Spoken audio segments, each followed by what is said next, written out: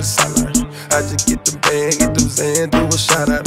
I just get them bands and I like to give my shout out. I just get them Zans and I like to give my shout outs. I just fuck the fan and she asked for a shout out. Sorry for flexing on y'all niggas.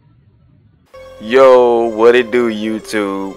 It's your boy Marty Mar 2K, aka Mr. iRobot, aka I'll eat your grandma booty, but not her patootie. Haha, can you dig it? I say, can you dig it, baby? So yo, man, I'm coming to you all with a different type of video today, man. A tips and tricks video, man. For all the centers out there, y'all want to listen up, man. Y'all want to keep your ears open. I said y'all want to keep y'all ears open, man. I got some tips and tricks for y'all, man. Look, man, first thing first, when you creating a center, it's all about what type of center you want. Do you want a dominant in the paint type of center? Which I highly doubt, because everybody want to be like Chris Bosh and shoot them threes. So if you want to do that, you might as well go ahead and create a pure shooter center. Pure shooter sooner.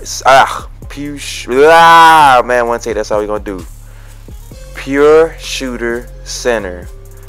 If you do something like that, where all you doing is updating your shooting abilities and things like that, you're gonna be out here knocking down the jimmies. You know what I'm saying? You're gonna be out here looking like a point guard or a shooting guard, and people are gonna be like, "Well, damn, ain't you a center?" No, nigga, I'm a point center. That's where I get the point center thing from, because you know what I'm saying, not only can you shoot, but you know what I'm saying, you're gonna be out here shooting like a point guard. But anyways, man, that's one of the steps of, like, one of the tips and tricks that you should use, you know, when creating a center. Now, next thing you want to do is defensive wise, man. Defensive wise, you want to update your defense all the way up, because you want to be able to have these boys on lockdown, on LD. You know what I'm saying? You don't want your opponent to have no breathing room. You know what I'm saying? You want to be able to lock your opponent down. So you just want to update your defensive, you know, settings and all that. You want to put that, you want to max it out till it can't max out. Then you want to update your playmaking now, and your vertical. Now, the reason why I say playmaking is because, first things first, your passing will be accurate if you update your you know, if you update your playmaking skills. Now, of course, mine aren't even updated all the way, but you see, I'll be out here looking like a point guard, a point setter. You know what I'm saying? Look at 2K, bro. 2K was playing with me the whole day, about to lag me out the games and shit. But you know what?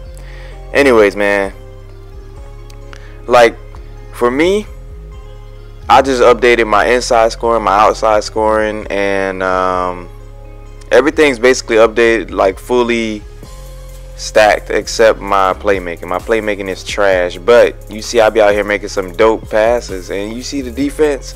You see what I'm saying, man? You gotta make sure your defense is all the way up.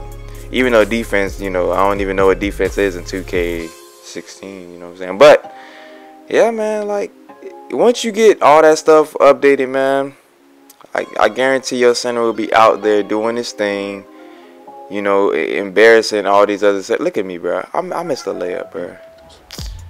Oh my gosh. Anyways, man, like, I'm telling you, man, you create a center like that can just go crazy from threes, like a mini Steph Curry, and be consistent with that. I don't see nobody locking you down, man. Nobody. Unless another center, you know what I'm saying, is equal to what you made. But it's rare to find that type of center. But you know, when I created my center, that's where I messed up. First thing first, he's 7 foot. I should have made him 7'3", because you know what I'm saying, if I would have made him 7'3", I probably wouldn't have some of these miscues that I have now. So when you make your center, make sure he is 7'3". 7'3". I understand, you know, 2K be tripping. They're like, oh, his speed won't be fat. Who cares, okay? You're gonna be out there getting blocks and whatnot. But you know, I hope y'all enjoyed the tips and tricks video, man. We're gonna have some more coming. You know, this is just for the center position right now. We'll have some for each position, man. Y'all be breezy and keep it easy, and keep it easy. Hey. It's your boy Money My 2K bringing y'all that good old gameplay, baby. Can you dig it? Yeah.